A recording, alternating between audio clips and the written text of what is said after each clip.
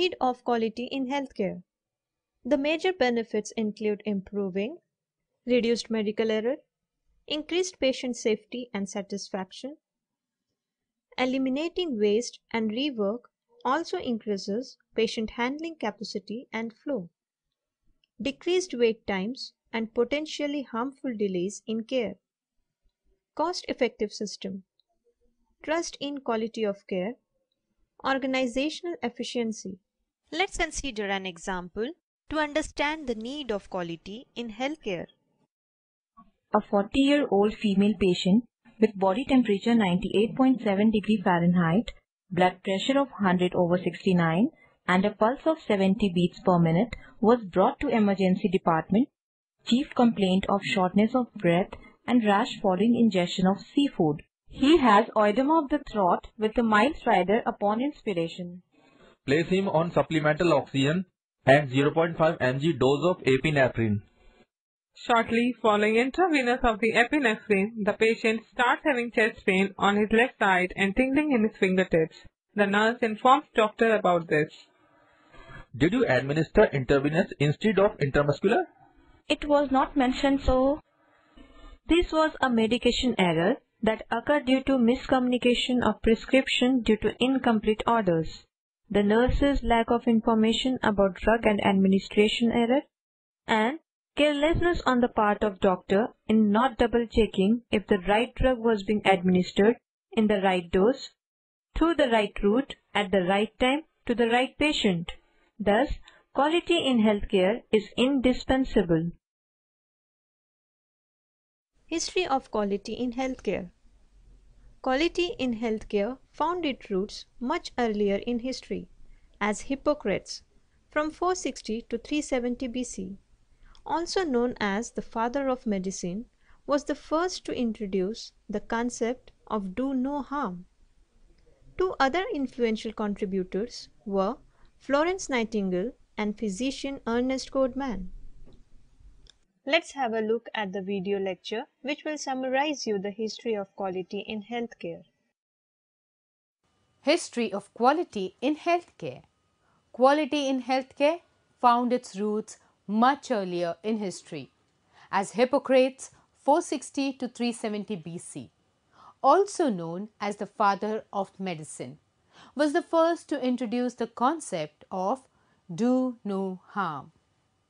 Florence Nightingale 1820 to 1910, founder of modern-day nursing, is recognized the world over as a nursing visionary. Her scholarship and work in promoting the science and art of nursing set Nightingale apart from all others in nursing and in healthcare quality. Nightingale challenged an authoritarian and male-dominated society in England to change healthcare practices in the Crimean War. Her influence helped to save thousands of lives and changed healthcare forever. Basic sanitation and strict adherence to decreasing the spread of infectious organisms, coupled with statistical analysis and graphical presentation on the causes of death, brought scientific evidence to nursing and a face to quality care. During the same time that Nightingale's work in nursing and healthcare quality began reaching a peak, physician Ernest A. Codeman, MD, entered the scene. Codeman believed in using end results to promote quality in healthcare. A physician and prominent surgeon on the staff of the Massachusetts General Hospital, Codeman pursued an end results system to track the outcomes of patient treatments. Codeman saw this as an opportunity to identify clinical errors whose study could serve as the foundation for improving the care of patients. He advocated making hospital standardization a key purpose of the American College of Surgeons, ACS, which was formed in 1912. Codeman chaired the organization's Hospital Standardization Committee, which established a hospital standardization program. This program would evolve and eventually lead to the founding of the Joint Commission on Accreditation of Healthcare Organizations. The program's concept also was clear. Knowledgeable professionals should assess hospital conditions and try to achieve consensus among them regarding standards that would have the greatest effect on improving patient care. This principle would become fundamental to hospital standardization and later to hospital accreditation. By 1918, the ACS was serving large hospitals to validate the minimum standard to be used for its hospital standardization program. With the minimum standard in place, by 1922, the survey program expanded to include medium-sized hospitals. Demands for the program grew markedly during the next decades, fueled by federal legislation enacted in 1946 to fund hospital construction. New facilities were being built in communities nationwide.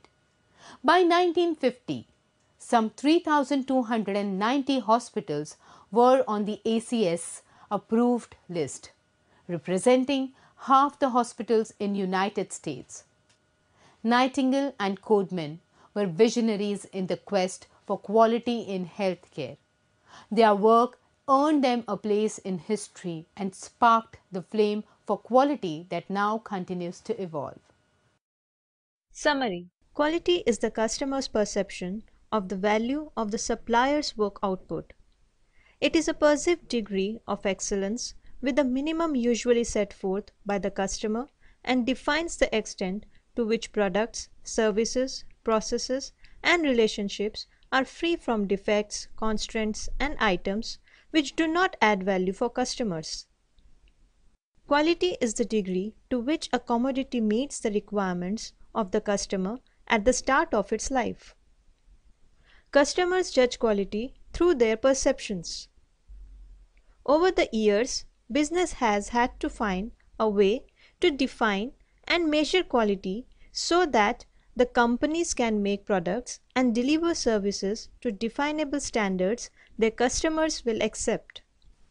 Quality has various connotations and different meanings to different people. Quality has come a long way since its early steps from guilds, the factory system, scientific management, Taylorism, statistical quality control, total quality management, to the latest continual quality improvement. Similarly, the definition of quality has evolved over the ages. Unfortunately, there still is not a single consensus definition for the same. Healthcare is no exception for quality. Quality is helping organizations to improve and differentiate from one another. The beginning of the 20th century marked the inclusion of processes in quality practices. Walter Sheward introduced a concept known as statistical quality control, which focused on controlling processes by making quality relevant not only for the finished product but for the processes that created it. During the World War II, quality became an important safety issue. Unsafe military equipment was clearly unacceptable, and the US Armed Forces inspected virtually every unit produced to ensure that it was safe for operation. The Japanese welcomed the input of Americans, Joseph M. Juran and W. Edwards Deming, and rather than concentrating on inspection, focused on improving all organizational processes through the people who used them.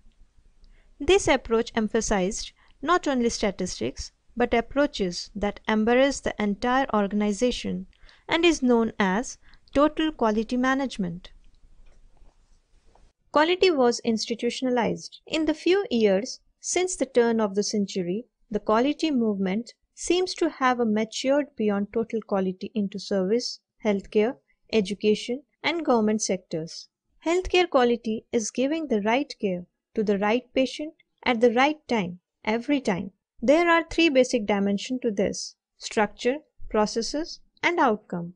The major benefits include improving, reduced medical error, increased patient safety and satisfaction. Eliminating waste and rework also increases patient handling capacity and flow, decreased wait times and potentially harmful delays in care, cost-effective system, trust in quality of care, organizational efficiency. Quality in healthcare found its roots much earlier in history, as Hippocrates, from 460 to 370 BC, also known as the father of medicine, was the first to introduce the concept of do no harm. Two other influential contributors were Florence Nightingale and physician Ernest Codeman. Keywords: quality, a subjective term for which each person has his or her own definition. Revolution, it is a fundamental change in power or organizational structures that takes place in a relatively short period of time. Process, sequence of interdependent and linked procedures which, at every stage, consume one or more resources, employee time, energy, machines, money, to convert inputs, data, material, parts, etc., into outputs.